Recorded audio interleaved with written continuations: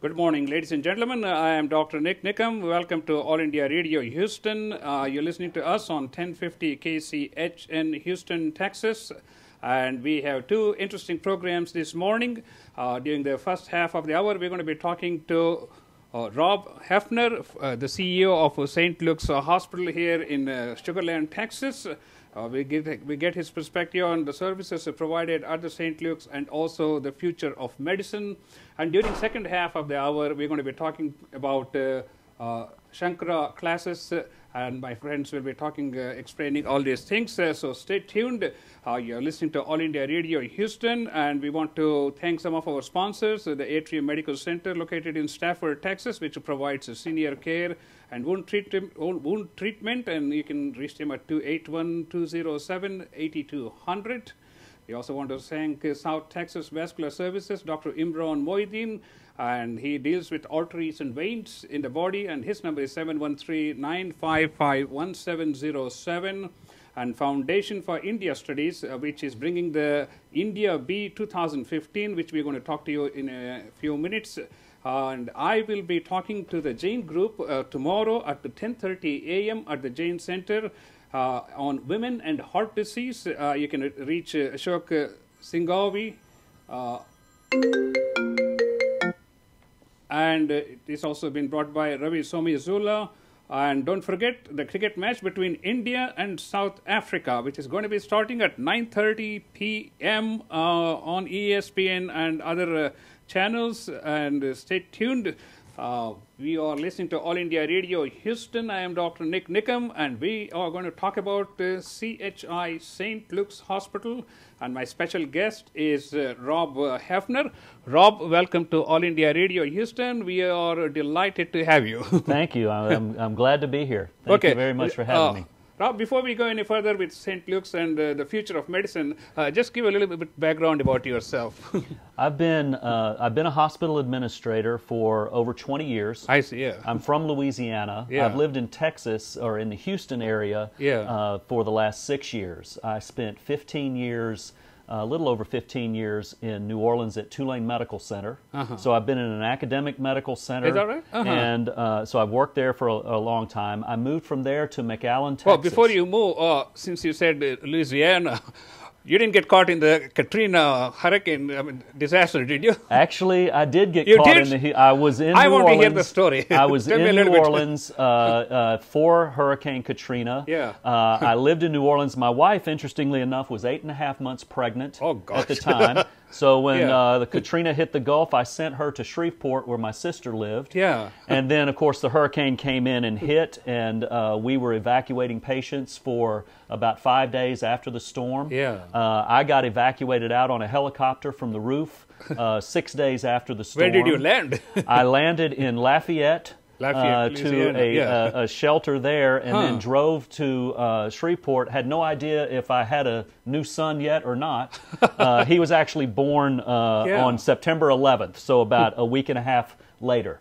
So what did you name him?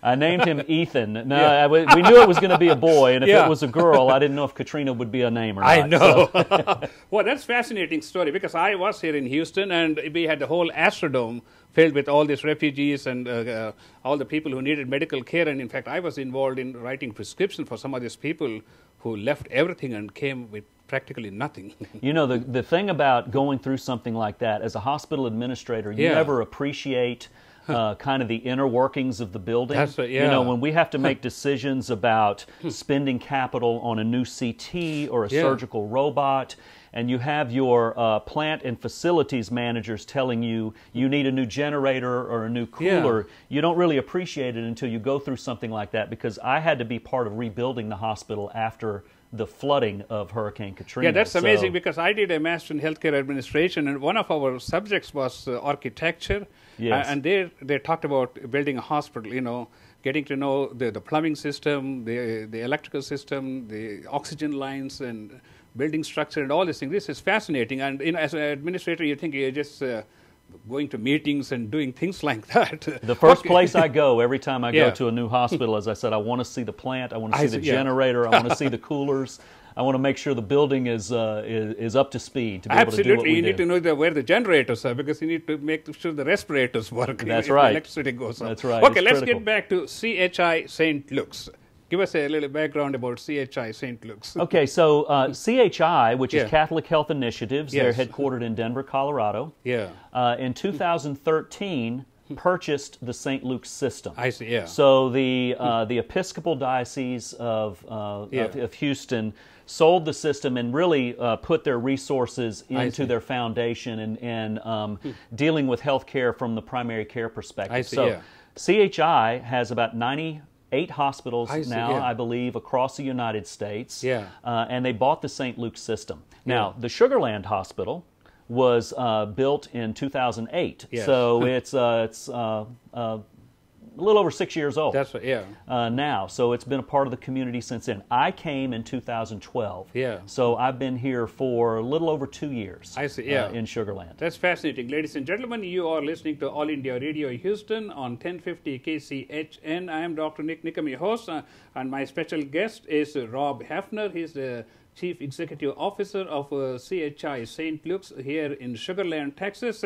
Okay, let's talk about some of the services that are offered at St. Luke's CHI in Sugarland. Well, we're a full-service acute care hospital. Yeah. How many Of beds course, and things we have like 100 beds. Yeah. Okay, so prior to my arrival, there was labor and delivery that was offered see. there. It's not now. We are actually going to reopen that. I see, yeah. So full-service acute care hospital. You know, it's interesting. We have a lot of hospitals in I know. Sugarland, which is very good, actually. Yes. Still, about 35% of the patients who live here seek health care elsewhere. The majority of that is to the Texas Medical Center.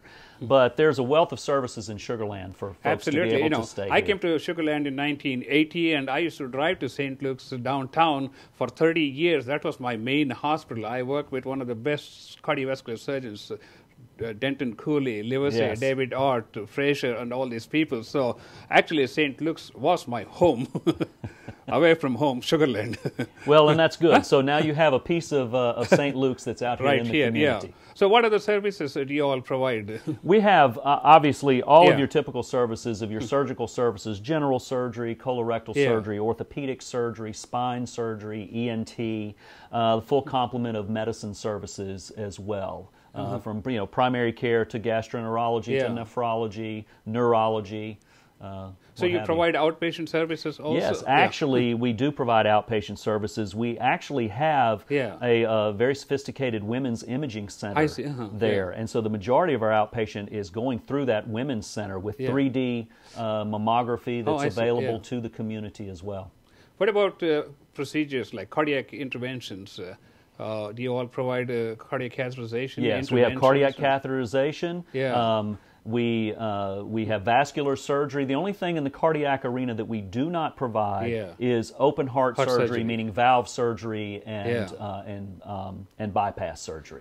But you all do. You do provide like cardiac interventions, like Cardiac catheterization, interventions. stent placement, Yes. things like that. Oh, that's fascinating. Ladies and gentlemen, you are listening to All India Radio Houston. I am Dr. Nik Nikam, your host, and my special guest is Rob Heifner. He is the Chief Executive Officer of CHI St. Luke's here in Sugarland, Texas. If you have any questions and you would like to join in the conversation, you can call us at 281-745-4161.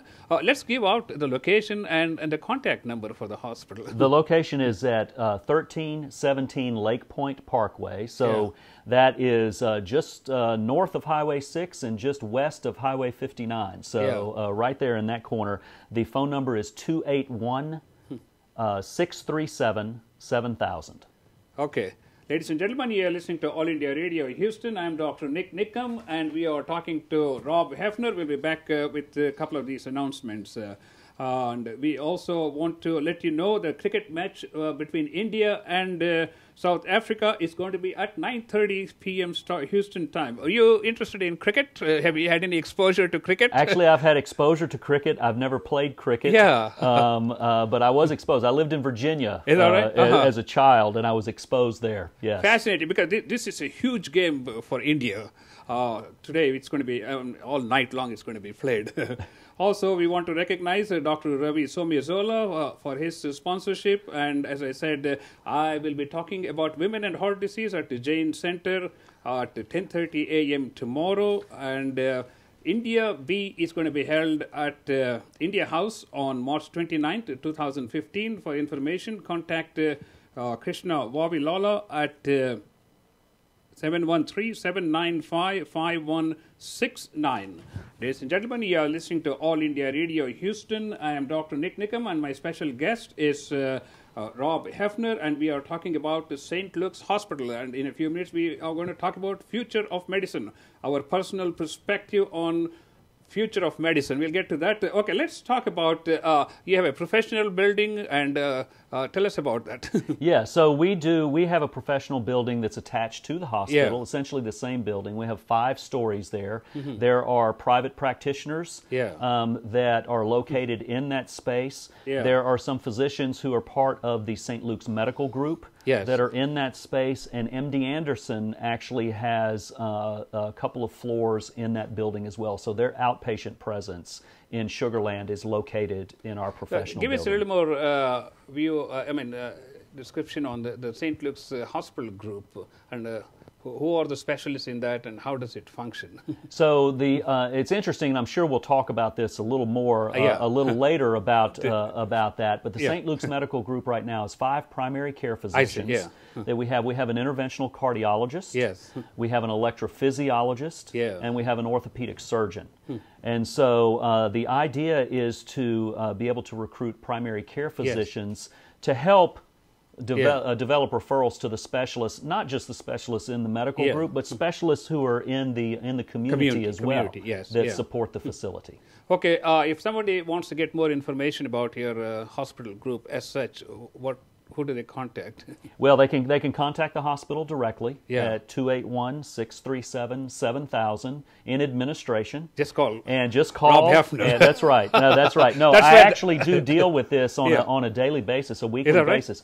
Some physicians want to be part of a group. They want to be employed. And so I have discussions every day with physicians that are looking for opportunities like that. That is so, absolutely. Ladies and gentlemen, you are listening to All India Radio Houston. I am Dr. Nik Nikam. If you'd like to join in the conversation, the number to call here is 281-745-4161. We are talking about CHI St. Luke's Hospital here in Sugar Land, Texas. And my special guest is Rob Heifner, and this is 1050 KCHN Houston, Texas. Okay, let's talk about what different kinds of surgeries do you all perform. We have general surgery and orthopedic surgery are probably the 2 largest service lines that we offer. Even though we don't have labor and delivery yet, we are reopening, as I mentioned. That we also have GYN surgery, colorectal surgery, vascular surgery.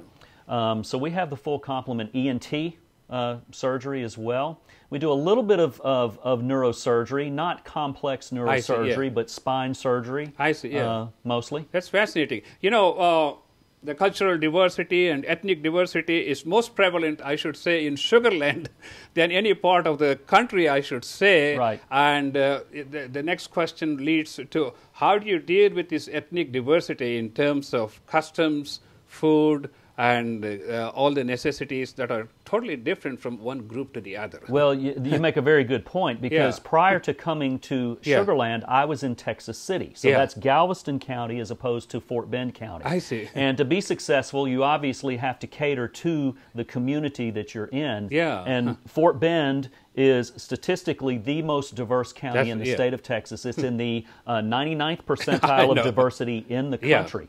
So to be able to cater to the population, we do have vegetarian menus and menus that can cater to the Indian population, the Asian population, the African population, the Hispanic population. There's a wealth of diversity here, which makes this a very interesting place to be. But to be successful, you've got to be able to. So do you have dietitians who are familiar with all this ethnic diet? Yes, and we all do. these things? We do have dietitians that. So as I said, it's very different from where I was. 40 miles away, coming here. That you've got to be able to handle that. Okay.